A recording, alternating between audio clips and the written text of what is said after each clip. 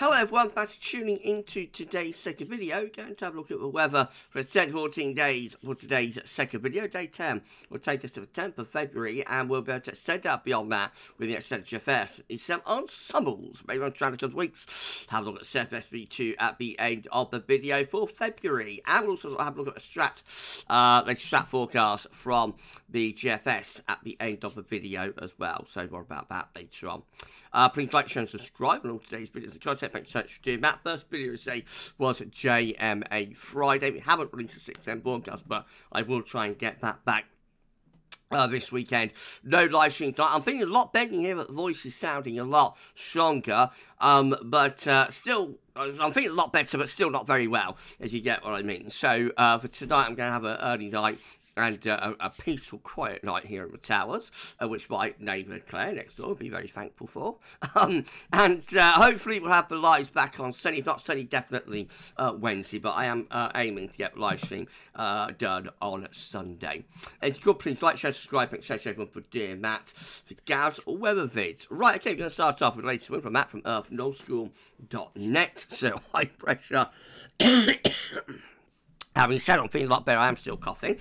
High pressure is dominating the weather through Western and also Northern Europe. Low pressure is out in the Atlantic. We're gradually moving towards a more high pressure dominated pattern. Eventually, by the end of next year, high pressure looks like it's going to get Scandinavia and bring the wind around to the east.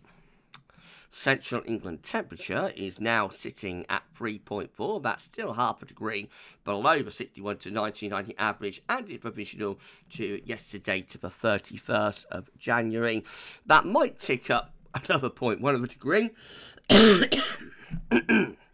So sorry everyone, to get to 3.5 when it updates tomorrow. Won't get any higher than that. It is going to be a colder than average January, both by 61 to 1990, particularly by 91 to 2020. I will talk much more about that tomorrow.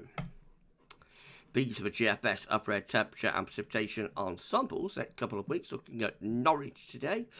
The red line is the 30-year upper air temperature average for Norwich. If we get the wind into the east, that'll be the first place that feels it later next week. So it's starting off a bit below average of the upper air temperature today, but they will be lifting up over the next few days as high pressure strengthens across the country. As high pressure goes to Scandinavia later next week, the upper air temperature is dropping. And we have got quite a coldish spell opening up there now from the first week into the second week of February. Most of those ensemble members are beneath the long-term 30-year average, which of course is the thick red line. Becoming colder from the first week into the second week of February. Precipitation-wise, got a lot of dry weather to come as well. Some showery bursts today, like rain and drizzle, and a little bit around the middle of next week as a cold front moves across the country and introduces this drop in the temperature. But overall, the next week or so looking pretty dry, and even into the second week of February, quite a lot of dry weather on offer there. There isn't much in the way of precipitation being indicated. Temperature anomalies in the 1 to 5 day time frame, taking up to next Wednesday, around slightly above average, not a particularly big deviation.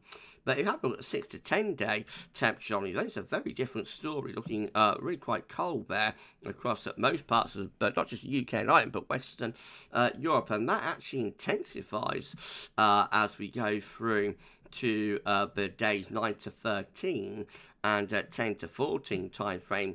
I wouldn't quite say Western and Northern Europe is plunging into the freezer, but it certainly looks really quite cold there through most parts of Europe, and particularly, as I say, Western Europe looking, really quite cold. We could well end up by the middle of February with quite a significant colder than average temperature anomaly again, similar to what happened in January, I guess. Precipitation anomalies out to the next week, getting us to Friday, 7th of February. Most parts of Europe looking drier than normal. And in the, let's have a look at the 8 to 14 day time frame, still on the drier side, not quite as dry when it gets to the middle of February, but, still largely on the drier side. So it looks like it's going to be a very dry first start of February, but getting colder. Right, okay, let's start going through chart data then. This is our latest UK Met Euro run.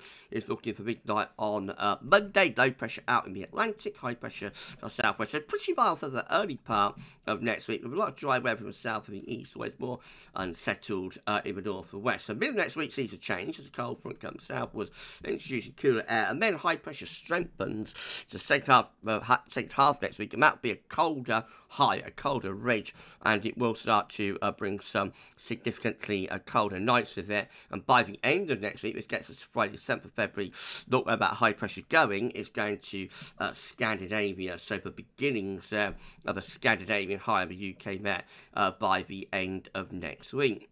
Icon, all much of a muchness through the early part of next week, quite mild, then high pressure builds in through the middle of next week. That's a colder ridge, and then the high pressure moving its way quickly up to Scandinavia at the end of next week, and already by midday next Friday starting to bring the wind around to the east. Now this is not a beast from the east because there's not much cold air over on the continent. Bear in mind though, the continent can cool down very, very quickly, so you know, at this time of year, so a continental landmass can go from relatively mild to complete frozen within a couple of days, most dramatically so in Canada and North America. But we can see that to, you know, a slightly less dramatic extent over in Europe as well. So let's get high pressure in and then see where the pattern evolves to, I would say. Well, this is how the KMA is looking. Again, relatively mild early next week, and high pressure bringing drier, colder weather with some frost. The wind in from the east, but the KMA today very quickly gets rid of that Scandinavian high and takes off into another spell of westerly winds and, you know, low pressure dominated weather. So the KMA big wobble on the Scandi/Siberian high today. Let's have a look at the GFS. This is a midnight run. So once again, we find high pressure building in through the middle next week and reaching up to Scandinavia. And remember, this is all extending from the Siberian high. So that's the Siberian high just there, 1,055 millibars. It's sending a ridge down. Send it. Hello, send it. I'm sure you're going to be watching and laughing. Send it, Siberian high. Send him a ridge down to Scandinavia. I'm being quite a bit better. Hints of giddiness beginning to creep back into the vids. So sorry, everyone. And send it. Now, high pressure from Siberia going down into Scandinavia, bringing the wind around to a little bit more of an easterly there by the end of next week. That's not cold easterly though, has to be said. However, we do have a blocking area of high pressure to our north and east, and that's maintained up to day 10. So up to that point, it's going to be quite cold. It could be overnight frost, probably fog, and we might start bringing lots of gloom and murk and dampness from up the North Sea as well. Beyond that, low pressure starts coming in from off the Atlantic on the midnight run. This is what GFS 6 said, looking like that. So, again, we've got relatively mild start next week. Then high pressure builds in, moves to Scandinavia, which reaches back to Siberia. We turn the wind into a not particularly cold easterly, but east winds are maintained there via the Scandinavian high up to day 10. And then in the more extended range, when many more extended range, another area of high pressure starts to build to the north of Scotland, and that one also going to Scandinavia, and that starts to bring in some colder air from the east. So by the time you get to 13th of February, long way out now, of course, you're actually bringing in the -10 Celsius ice firm across England and Wales. That'd be cold enough to bring snow showers into south east. That's not a beach from the east, but it certainly would be very cold with daytime temperatures not getting much above freezing and some hard overnight frost. So that's what I was talking about a moment ago. Let's get the high pressure in and then see whether it evolves into, you know, a cold, genuinely cold patch. It's not going to be particularly cold to start off with at the end of next week. Only sort of standard frost and fog type cold. But I always say, let's get the block in place and then we see where we go from there. And actually, this GFS tries to get high pressure towards Greenland and Iceland. We've got some very cold air pulling in around the back of it by the 16th of February. So gradually, incrementally,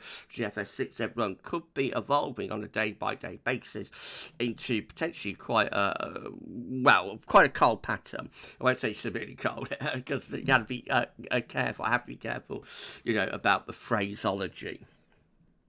But you get what I mean. Right, okay. Well, if you enjoyed the video, please like, share, and subscribe. Thanks so much, everyone, for doing that. Drop a comment. Let's know what you think about this and all of our videos and content. Don't forget to tell your friends about GavsWeatherVids.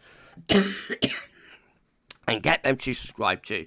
Thanks everyone for doing that. We've put on around 45 subscribers now. Get ourselves to 19.5k. So you could give us a sub and tell your friends and family to subscribe. That'd be awesome. Thank you so much, everyone. Right, GM, all much of a muchness for the early part of next week. Then high pressure builds strongly for the middle of next week. That high will be within clearer, colder air and could bring some overnight frost.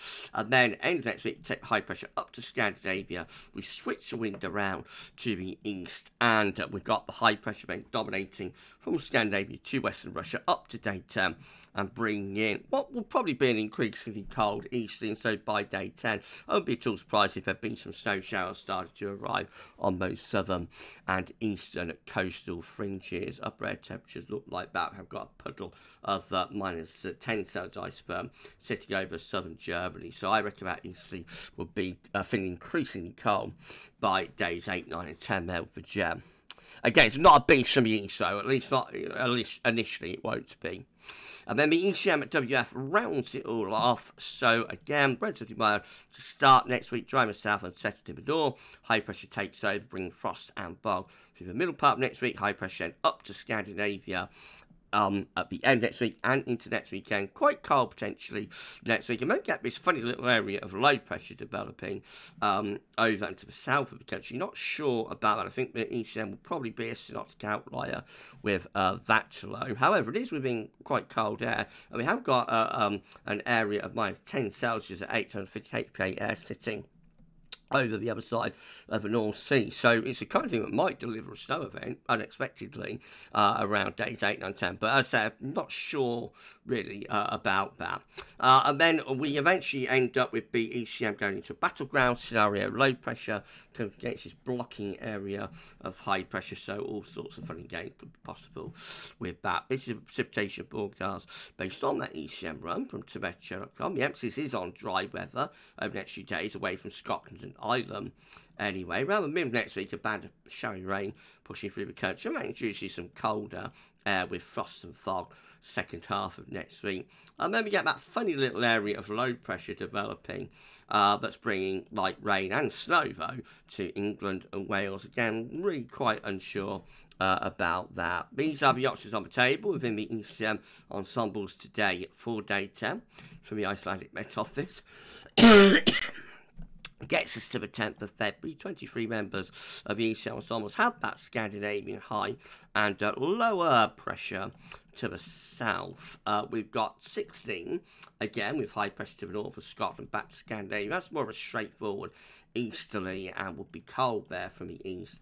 Then 12 with high pressure over the country and low pressure out to the northwest. That's introducing a bit more Atlantic flow. So that's the mildest option out of the two. But if we put the 23 together with the 16, that's a strong majority in favour of Scandinavian high, though. So probably quite cold around day 10 if nothing else. I mean, in 2 weeks' time, these are the options that we've got. And it gets us to the 15th of February. 25 members of the ECM ensembles maintaining that Scandinavian high and continuing to bring in potentially cold easterly. 15, much more unsettled, low pressure in from off the Atlantic, so that's a lot more unsettled. That includes the chart of the operational one. And then we've got 11 just here with high pressure, generally over to south country, low pressure up there. That's a bit milder with winds in from the west. So a lot to play for, a lot of options on the table there at both day 10 and also day 14 as well. CFS V2, finally, this is the latest 700, will be the final 700 millibar height doubling for January. Remember, these have been changing daily and very gradually. This has been evolving into a more blocked pattern with above average heights now signal to be dominating across most parts of Eurasia, actually. But a lot further north than the CFS monthlies were indicating like a week or so ago. Temperature knowledge, therefore, are cooler than was indicated a few days ago on these charts, about average, really. And precipitation-wise, we see a wetter than average signal away to our north and the west, with a drier than average signal to our east. CFS moved a lot in the blocked direction. And, yeah, we got a colder February than we was anticipating a while ago. Well, I said we'd finish off having a look at the stratosphere. So, latest temperature forecast for 10 HPA of the stratosphere over the Arctic North path, which latest GFS run looks like this. The blue and purple colours, they are cold temperatures in the stratosphere. That is the stratospheric polar vortex, essentially. So we run through and we find that a warming starts to gather pace over Siberia there.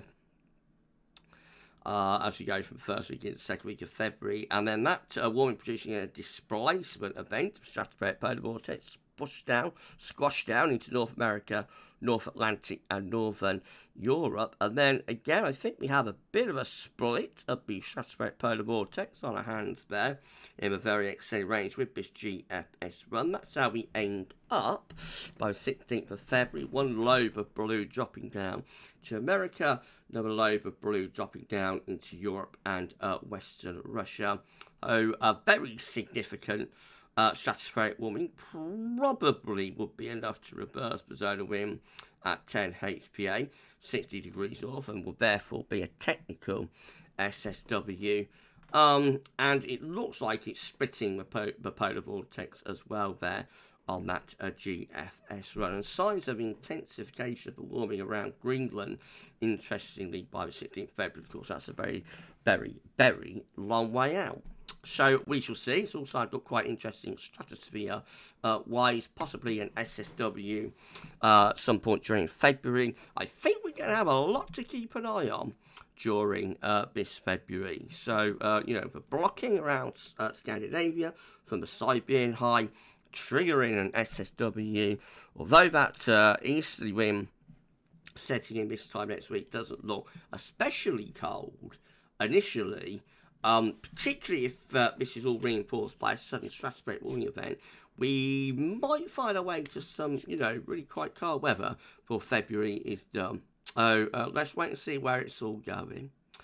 Okay, we're done. If you have enjoyed the video, please do like, share, and subscribe. Thanks so much, everyone, for doing that. Drop a comment. Let's know what you think about this and all of our videos and content. Don't forget to tell your friends about GavsWeatherVids and get them to subscribe to. And we thank you so much, everyone, for doing that. So tomorrow I'm going to try and do a 6 AM broadcast evening. The thing is, most evenings I'm feeling very, very sleepy. Have been this week, so that's the reason I'm not being recorded. There's no point to record it. It's only a 2 or 3 minute video, really. So it's a very quick, easy video to do 6 AM forecast. But most evenings this week, I've just been sleeping after a bad beginner, and you know, just sleeping. So I'm going to try and get a 6 AM broadcast done anyway this evening for tomorrow. Not sure about weekend and each GWV 42 day, but we will definitely have a 10 to 14 day tomorrow. I'm very glad over the next few days all of the content that you enjoy will start to come back as I get a bit better day by day. Right, okay, well, we'll end it there. You enjoy the rest of your Friday afternoon, evening. As I say, no pub run this evening, but you enjoy the rest of your Friday afternoon, evening, and we shall see you with more very soon. For this one, that's all for now, and thanks for watching.